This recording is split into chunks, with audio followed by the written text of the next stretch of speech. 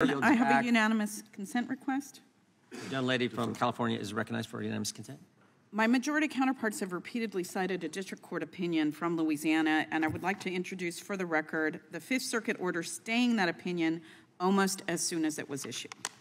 Objection. The chair now recognizes the gentlelady from... Point of order, Mr. Chairman. Gentleman from New York is recognized. The distinguished gentlelady from New York mentioned a poll.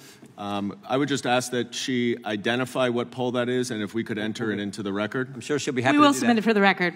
Can you identify what it is? Sure, I will submit it for the record, and you'll be able to review it. We'll get it. The chair now recognizes the gentlelady from Florida, Ms. Wasserman Schultz. Good job. Thank you, Mr. Chairman. Mr. Chairman, we respectfully requested that you rescind Mr. Kennedy's invitation to appear here due to his repeated and very recent statements that spread dangerous anti-Semitic and anti-Asian conspiracy theories and attempted to move into executive session because House rules prohibit public testimony that degrades or defames people.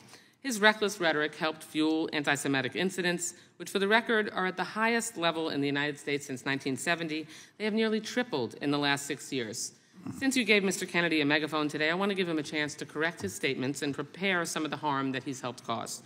Mr. Kennedy, you're well educated, so yes or no, please. Are you aware that for centuries Jews have been scapegoated and blamed for causing illnesses like Black Plague and more recently COVID?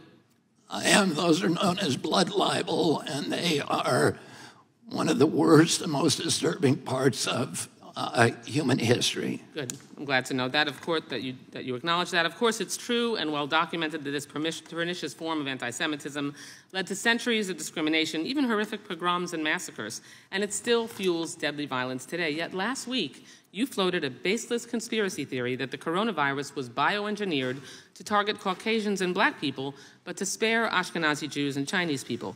Mr.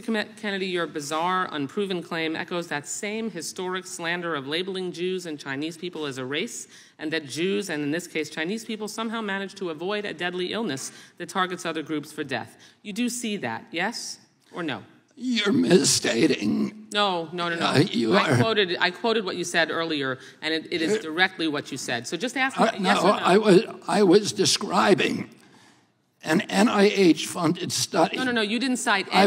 I was describing an NIH-funded study by Cleveland Clinic scientists. Reclaiming my time. You did not reference reclaiming my published time. in USC Mr. Medical, Chairman, which is one. The time is mine. I'm reclaiming it. Please ask the witness to stop talking. You asked me a question. Reclaiming. Allow me to answer my question. Mr. Chairman, I'd like about 10 seconds back. The time belongs. You are slandering me incorrectly. You're saying it's dishonest. Time belongs to the gentlelady from Florida. Florida. Defend myself. Mr. Chairman, time belongs to the gentlelady from Florida. I'd like 15 seconds back. We will be happy to give you that. Thank you so much.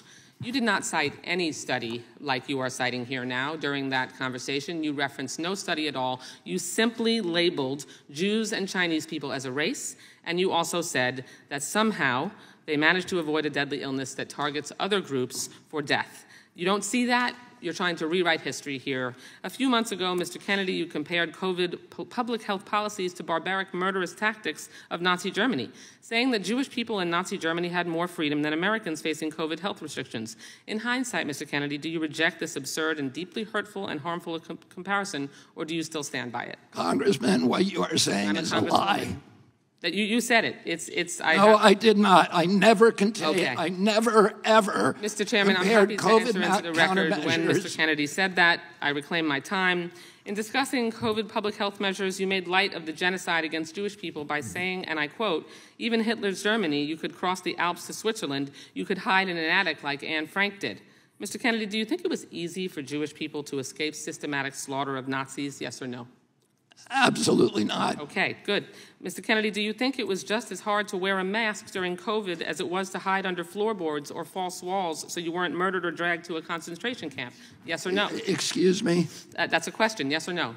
I didn't hear your question. Okay. I said, do you think it was just as hard to wear a mask during COVID as it was to hide under floorboards or false walls so you weren't murdered or dragged to a concentration camp? Of course not. That's ridiculous. That's a comparison that you made. I did not make that comparison. Were the measures taken to contain the spread and fatalities related to COVID in any way at all comparable to the murder of 6 million Jews, yes or no?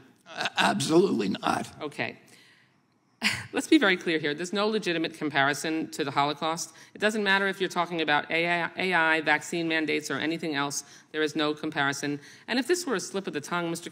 Kennedy, or a one-off comment, we would all move on. But there's a deeply disturbing pattern. In 2015, you apologized to all those, quote, whom I offended by my use of the word Holocaust to describe the autism epidemic. When discussing efforts to encourage others to get vaccinated for COVID-19, you said Nazis did that in the camps in World War II. They tested vaccines on gypsies and Jews. That was a quote. Like before, you apologized for invoking the Holocaust, saying, quote, to the extent my remarks caused hurt, I am truly and deeply sorry. These are not real statements of contrition or remorse. They are passive-aggressive non-apologies that blame the listener for reacting to the lie you just spread. I'm deeply saddened that this is a conversation we're having today. I have deep respect for what Mr. Kennedy's family did and still does to make life better for all Americans.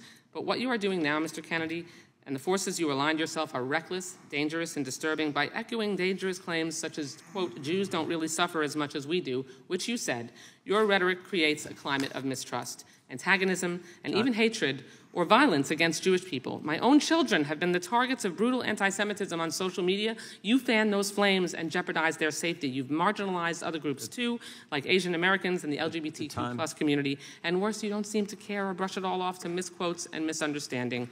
Frankly, it's disgusting. Thank you for your indulgence, Mr. Chairman. I yield back the balance of my time. Mr. Chairman, I have unanimous consent request. The gentleman from